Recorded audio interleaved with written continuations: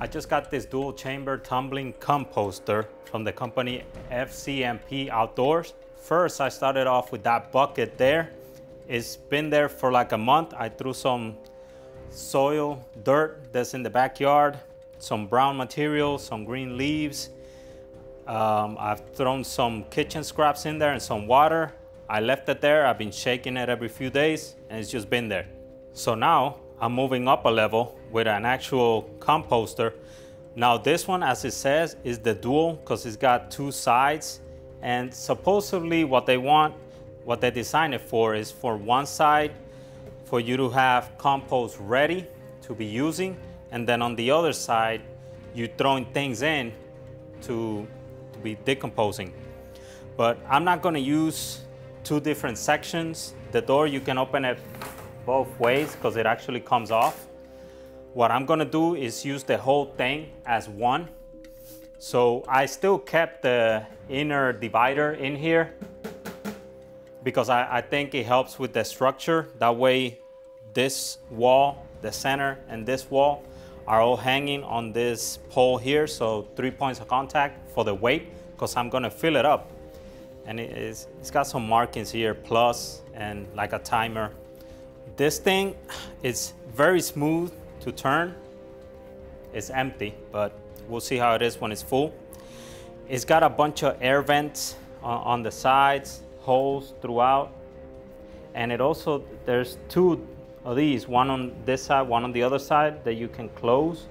On every other one of these flat panels, there's a carrying handle on both sides, and it's got grooves here, like little lines, and here for grip.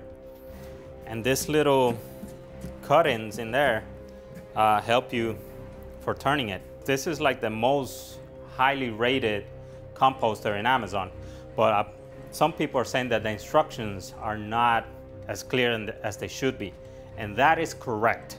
The instructions, you kind of have to guess. I made two mistakes quickly, and I had to go back, disassemble, put it back together, because this thing will take you like an hour to put it together. Each one of these panels has 1, 2, 3, 4, 5, 6, 7 screws. So altogether it's 56 screws. The instruction manual tells you that there's more instructions on the internet for you to get on their website. I wasn't gonna do that. I just looked and figured it out on my own. Takes you a little bit of time. But anyway, I went to the backyard and I raked in some of the soil that's over there, and I have it in here. As you can see, this is from the backyard. I'm gonna throw in a layer of that. Then I'm gonna throw in some of the leaves and grass that I've been collecting from the backyard, from the banana trees, from some of the branches that I've been pruning throughout.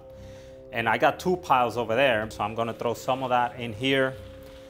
I found this brown paper that I use for shipping, like on eBay. When I sell something on eBay, I usually wrap the box in this. So I'm gonna put layers of this brown paper as well. I got some coffee grounds in there that I've been collecting for like 2 weeks. There's also a few eggshells. I'm not big on eggs, but I've been saving some of the shells. And there's also stinging needle tea. I'm also gonna be putting water.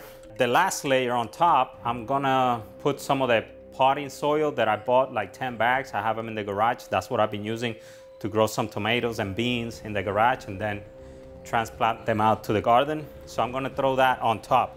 And I'm gonna fill this whole thing because it's gonna work as one for me. So that is probably not gonna be enough. I might get some more of that soil. Now the green and brown material, that's gonna take up space. I'm gonna try to chop it up as best as I can, throw it in there. And by the time I throw the potting soil, you know, it'll filter down through the holes and help to fill up the thing. Once everything is full and I spin it, I'm gonna leave it there. Who knows, a month, maybe more, turning it every few days, like maybe 5, 6 times. And once I see that the compost is ready, then I'll start getting compost out. So I already tried. You can fit a regular shovel in there. With some difficulty, you gotta maneuver it in there. So I'm not gonna do that. An E-tool will work great for those of you who know what an E-tool is. But since I have this one, this is what I'm gonna use to get the compost out and put it on a bucket or wherever. If I need a lot and I have a container that I can fit down there, I'll just turn it that way and open the gate and let it fall. So that is the next step in my food forest prep, creating my own compost. I'm gonna be experimenting as time goes on, different mixtures. At this moment, I don't plan on putting kitchen scraps in here. I have another plan for my kitchen scraps that I'm gonna be working on later on.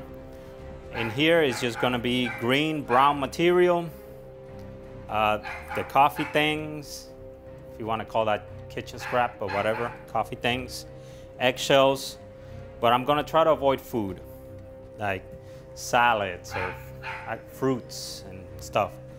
So now I'm just gonna take it out to where it's gonna be and start loading it with the materials.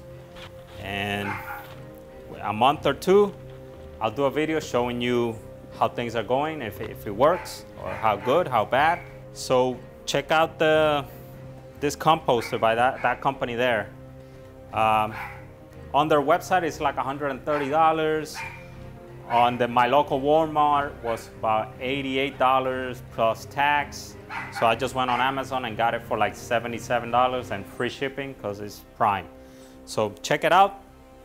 Seems pretty cool, the highest rated on Amazon. So let's get to work creating some compost.